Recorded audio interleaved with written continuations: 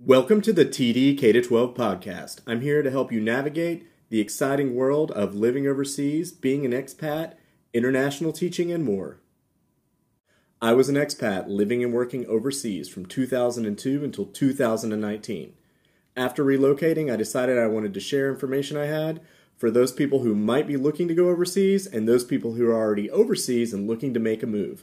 So join me for this podcast, and if you want to watch on YouTube, the podcast is on YouTube with some visuals. There are links both in the podcast show notes and on YouTube. Please subscribe and hit the like button if you like this. Let's get started.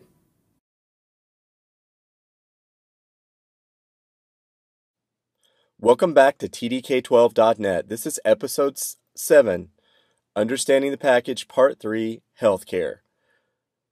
I thought this would just be a 3-part series until I finished the healthcare and I realized it was so long. We're actually going to have a part 4.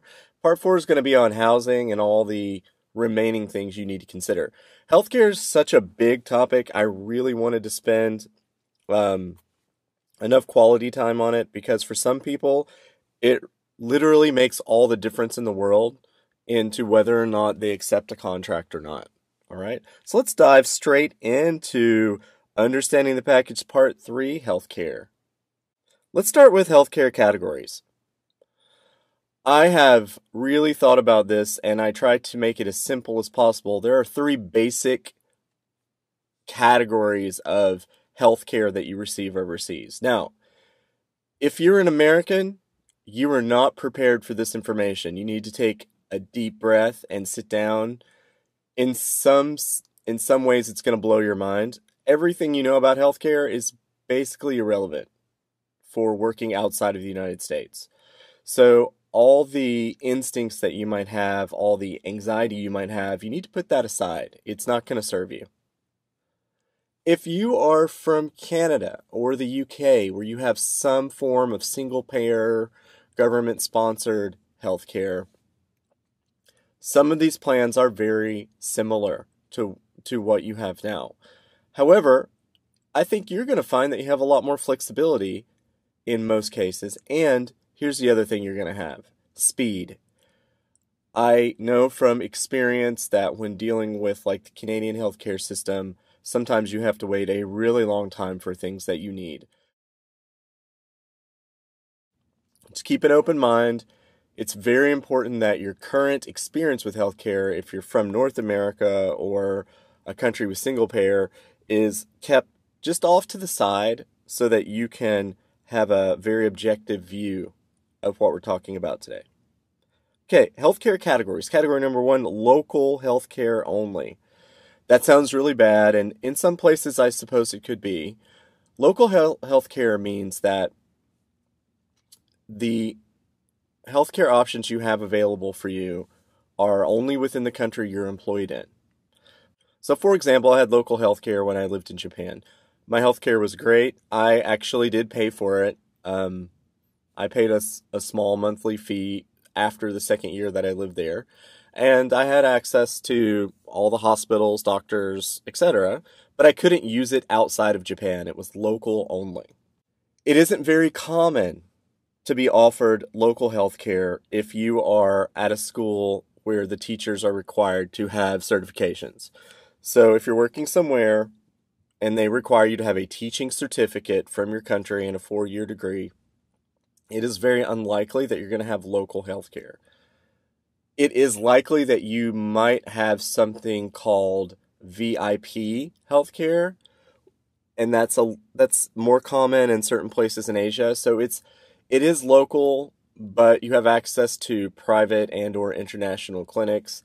And in an emergency, I think you can lobby to leave the country to go for treatment somewhere else. But local healthcare isn't that common. Why was I on local healthcare? Because I wasn't working at an international school. I was just living in Japan. I had 2 or 3 jobs, and I was studying Japanese, and the rules were everybody had to have healthcare, and the cost of healthcare was based off of your income the year before, which I still think was amazing for me because the first year I wasn't employed, so it was free. And the second year I wasn't making a lot of money, so it wasn't that expensive. and that's why I had local health care. International private, not worldwide.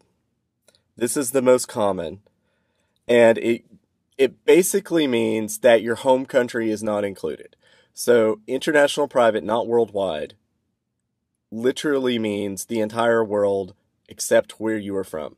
That's normally what the rules are. And in some cases, it does work in your home country. If you're an American, it is very rare that you will have health coverage that also works in the United States. And if you're Canadian or from the UK, usually because you already have a national health service or a single payer system, you can't use it because you're already on another plan, so you can't use two. If you're Canadian and you are wondering, okay, if I become a non-resident, do I still get to keep my provincial health care? Email me directly, tonydepreto@gmail.com. Email me directly, and we will discuss that. I have lots of experience with that, and I can explain everything that I know, and I can even put you in touch with someone who knows how to do the paperwork and who understands the law very well. International, private, worldwide would be the third major category. This is the best, absolutely the best healthcare plan you can get. You literally can go anywhere you want, including your home country, and get treatment. Sometimes to go to your home country, you do need to get approval, but it's usually not a huge problem. It's amazing in the summers because you can travel in the summer home and also get appointments out of the way if you want to. If it has a dental or vision, you can do that in your local country. If you're living somewhere where dental and vision is just not up to your, up to your standard, or it's just weird, like I, I wear glasses and contacts. I like to buy my contacts from a couple of companies in the United States. I've always found them to be very reliable. They're comfortable for me. I prefer to do that, and if I can use my healthcare to do it, why not? International, private, worldwide, I've had once. The full, like you can use your healthcare anywhere you want, including the United States, and it was great. And I would say that if you have a job and the offer is $55,000 a year, and it comes with international, private, worldwide, versus a job that's maybe $65,000 a year, like $10,000 more, but it comes with like international, private, not worldwide, I would consider the lower salary, and this is why. Number one, that school probably has lots of other additional benefits, such as professional development and other things. Schools that carry that top-level healthcare, I seem to find that they have amazing benefits besides just salary for you and for your family. Also, international, private, worldwide, that's going to include wellness and a bunch of other stuff. And what does that mean? Well, that means that you won't have to worry about waiting to get sick or waiting to get injured. You can do preventative care. You can do physical therapy. You can do acupuncture. You can basically take care of yourself on a regular basis. And the long-term benefits of being healthy are going to probably outweigh the short-term gains. And, money on your first salary, that's just your first contract salary. That's not your whole life at that job. You're going to have opportunities if the school provides opportunities. And you're going to be able to get raises and other things. And I just find that schools that offer top-level healthcare seem to offer a lot of other things that can make your life better. The healthcare checklist. So when you are interviewing with a school or when you are looking over a contract, even if, and I like to open this up to all expats, not just people working in education. When you are looking at a contract or discussing a contract and you get to the healthcare part, here are the things that you definitely need to check. First, what are the coverage maximums? Now you see this everywhere around the world, but this is very important. When I was in Korea and we were having a baby, the coverage maximum for having a baby all in was $13,000. If you're an American, you're like, man, that's not going to be enough to have a baby. If you're Korean, and you spend more than $3,000 having a baby, something's wrong. Meaning, no one's ever gotten to that maximum unless something really, really bad happened during the process. The doctor explained to us that if we hit our coverage maximum for the pregnancy and everything, that would have meant that our little baby would have probably been in the hospital for up to 6 months. So, again, coverage maximums are important. You need to look at the coverage maximum and then have a little bit of like understanding about what that money buys you in the country you're considering moving to and in other places. Um, you know, most of the time coverage maximums are fine. I would say if you're taking a posting somewhere in Africa where the cost of goods is extremely high, you would want the coverage maximums for healthcare to be quite high in case you need to do a medical evacuation or something. Because even if the local available healthcare is affordable or free, if you have to use a private service to get out of the country, it's going to be incredibly expensive. I have a friend who is not a teacher, but he's been working overseas for like 15 years. He works all over the world. He works in some really rough places. They're tough to live, tough to work, developing areas. His coverage maximum for evacuation is $200,000. So in most expat or international insurance packages, there's something about evacuation insurance to get you somewhere in case you need a better level of care. And it's $200,000 for him. And I asked him once, like, okay, what does that get you? How is that, is that enough? And he said, if I'm in Kazakhstan working, it's enough. If I'm in South Africa working, I'm probably going to have to pay extra money out of my pocket. Next thing you want to look at in your checklist, is there direct billing or is it a reimbursement plan? There are some amazing plans on the market that schools provide expat teachers it's basically 100% coverage, no deductible. However, for non-emergency treatment or anything classified as non-emergency treatment, you have to pay the bill in full or up to a very high limit, and then you get reimbursed 30 to 60 days later. So it is zero deductible, zero cost, but it's also more like a cash flow issue. They're low cost to the school, obviously. Newer schools or schools that are operating in places where they're trying to bring new educational services might have to use something like that to make sure that teachers have what they need. Often in a very extreme situation, phone calls can be made and no money has to be paid out by the teacher. But you do want to know, do you have direct billing or is it reimbursement? There is in-network and out-of-network everywhere. It's very common even with international private worldwide that they say, look, here's your network.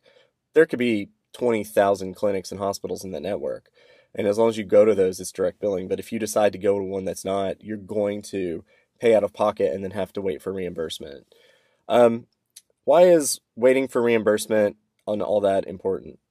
Paperwork is paperwork, and getting reimbursement and going through the reimbursement process anywhere is annoying.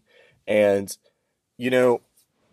one situation that comes up often is you could end up somewhere, you're on vacation and you have an injury and you have a reimbursement-based plan. So you go to the hospital and let's say you're in Thailand and you pay for it in Thai baht, and you get all your receipts, you have all your paperwork, you do all your forms, you submit them all before you leave Thailand, everything is fine. 30 days later, you're back in Japan. The reimbursement comes through and you're like, oh, wait a second. What's wrong? Something's wrong. You're looking at the amount, it doesn't make sense. There's been some kind of conversion of currency and it's messed up. It's wrong. And the money's been deposited into your Japanese yen account or some kind of US dollar account. And now you're thinking, how much money have I lost? So the reimbursement process, somebody made a mistake with the currency and um, now you're short. I've actually seen that work the other way. So I had a friend who did this kind of reimbursement and they actually made $1,000 on their healthcare bill. That's it, for this exact reason. They were in one country, submitted the paperwork, it was processed in the wrong currency and sent to their bank account in their favor.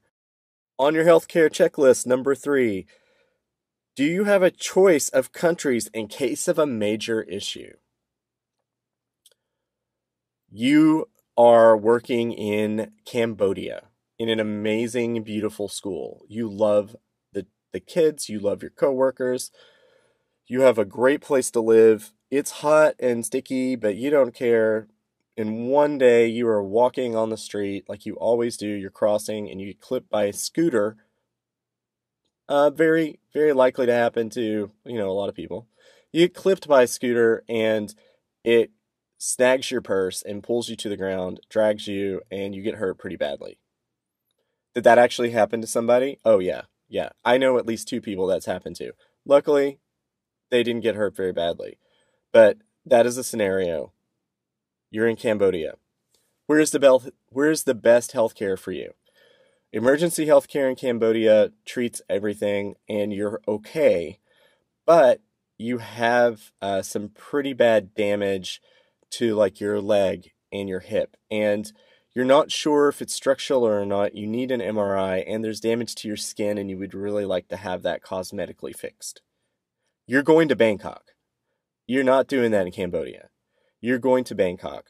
World-class hospitals, amazing treatment options, everything you need, and fast. Does your insurance help you get there? You need to know if you have any choice of countries if you get injured.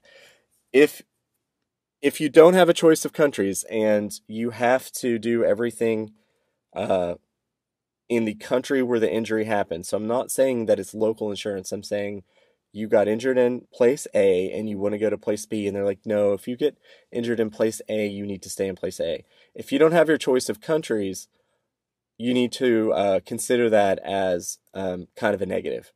Most good plans give you some choice, not unlimited, but some choice. And they let you call and like work it out with a provider, and they have an agent and they call around and they'll talk to your local doctor and they'll work with you and try to help you get the best care that you can, at least regionally. Regionally. If you don't at least have regional options and you're living somewhere where the local options aren't great for, let's say, high-end diagnostic medicine, MRIs, etc., then I would say that that's a negative. Healthcare checklist number 4. In the event of a serious condition, is your employment protected and for how long? I myself had to, a few years ago, had to have a procedure on my ankle, and it was planned well in advance. And the doctor was like, we really don't want you to walk on your ankle for 4 months. And I was like, what? It's going to be impossible. So I went and talked to my school, and they said, you know what? We have our healthcare doesn't provide this, but this is what we provide. They protect your job. They let you work for so many days. It was almost like 2 or 3 months, full salary without coming in. And then they can give you another like 6 months extended leave of absence at 70% salary. So you can go home, you can do whatever you want. You're getting, they're keep in mind they're paying for the housing the whole time. They're paying for the insurance. You're getting 70% of your salary and you've been out for over a year. Amazing.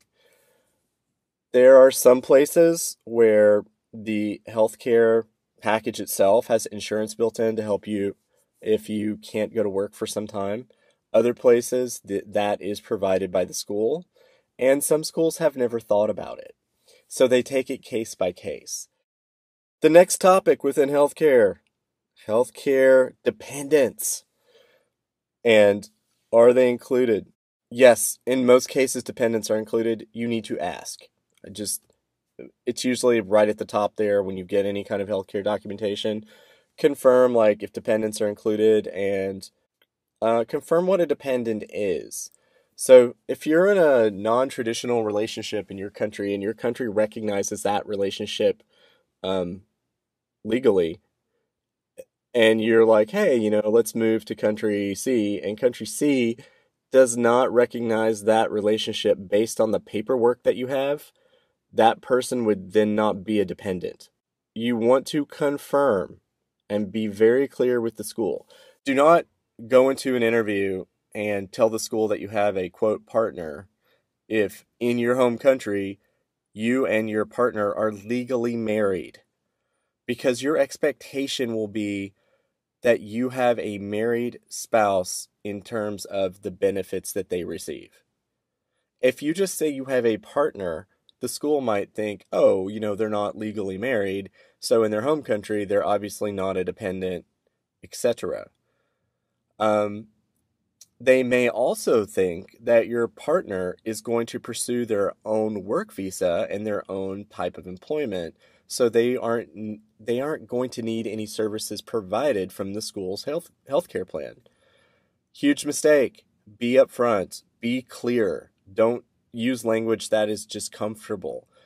We're talking about you leaving your home country to a new place that has different rules, different laws, and you don't want to take a job somewhere that is going to put your dependents in a bad situation. Pregnancy and maternity. When I first moved to the Middle East, there was a big issue during orientation because one of the teachers had shown up and she was pregnant. And she was married and everything. She was just pregnant. And the school had a big problem because their insurance policy, and I don't know if this was influenced by the government, their insurance policy would not cover pregnancy unless that pregnancy began 6 months after the contract. So if your contract started August 1st and you were pregnant in September, it didn't matter. You're not going to be covered. So you needed to wait 6 months before you could use the insurance. It would work after 6 months, no matter what, but you couldn't just start using the services as a pregnant mother. And let me tell you, that wasn't good. The school worked it out, and I'm pretty sure they just paid for it themselves. But you don't want to be in that situation. When my wife and I were looking at having a child, we probably did 2 weeks worth of research around pregnancy and maternity policies.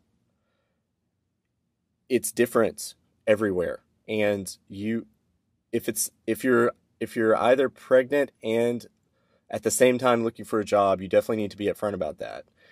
If you get a job, and this is really common. So you get your job in like November.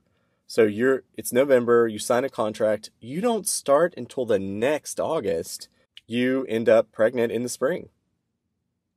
Well, now you're going to arrive pregnant and you're going to need to use those benefits immediately. You need to update the school, you need to call them, you need to let them know. I'm not saying you need to tell them immediately. I'm not saying that. I am saying that if between the contract signing and the visa issuance and arrival at the school, between those 2 points, if you do get pregnant, you need to let them know so that there's a plan in place to help you. The next item under healthcare is healthcare term length. When does it start and end? Does it work before you get your final visa or work card? And do you have a condition that will require medication before your healthcare can be used? This should all be disclosed in your contract, and this should be something that you discuss if it's relevant to your if it's relevant to you and any health conditions that you have. Working backwards from the last question, do you have a condition that will require medication before your healthcare can be used? You may be someone who needs blood pressure medication or something like that.